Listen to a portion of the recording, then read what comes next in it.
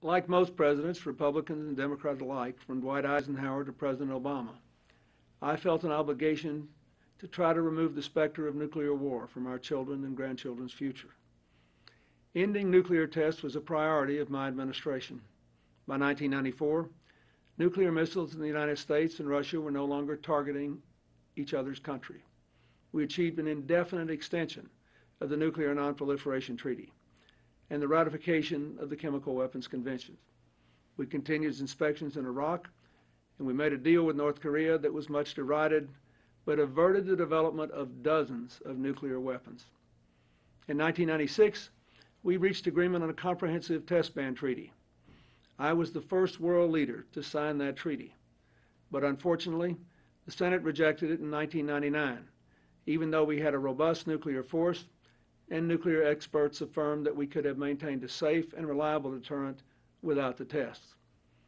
The most successful non-proliferation program we pursued constantly since the Congress passed it in 1991 is the non-Lugar program, to bring all the nuclear weapons out of the former Soviet Union and into Russia proper, and secure and then dismantle the weapons and destroy the material. President Yeltsin and I each agreed to destroy 50 tons of plutonium. Now, Russia still has the biggest biological stocks in the world. So it's a good thing that we can spend non-Lugar funds on this, and we have to expand our efforts there. I think the Russians and the United States also should agree to a further reduction in our warheads.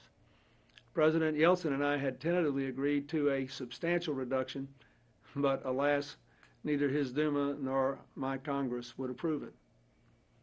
There are two things I think we should keep in mind about our current nuclear situation. First of all, every country that's ever been paranoid about nuclear weapons thinks they have the right to have them.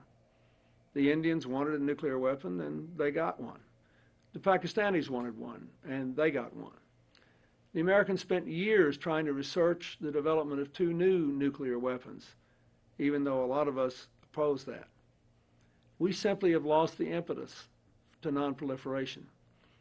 We need a serious effort now, led by Americans and Russians and Europeans, to stop proliferation. I believe it would be better if in the next 7 years we could work toward a more comprehensive non-proliferation agreement. Second, I think it's unlikely that any country that gets nuclear weapons would knowingly initiate the use of them, even Iran. But every time you have nuclear weapons in more hands, you increase the chances of accidents, and you increase the chances that unscrupulous people will either sell or steal the fissile material and give it to terrorists or criminals who could use the nuclear weapons in small, dirty bombs. We simply have to get back into the business of non-proliferation quickly and in a cooperative way. No matter how much military power we have, our ability to make other people do things they don't want to do is quite limited. Therefore, we should be trying to build a world with more partners and fewer adversaries. I wish you well in your deliberations. I appreciate the President's determination to revive the Nuclear Non-Proliferation Treaty. First envisioned by President Eisenhower, first advanced in a temporary way by President Kennedy. Then we finally had the treaty that I signed and our Senate wouldn't ratify it. I think we can reverse all that today. There's also some other reasons to hope. I'm encouraged by the work the Chinese and the Russians are doing with the United States to contain the North Korean nuclear problem, both to restrict the ability of North Korea to export nuclear materials or technology and to import materials that will enable it to expand its arsenal.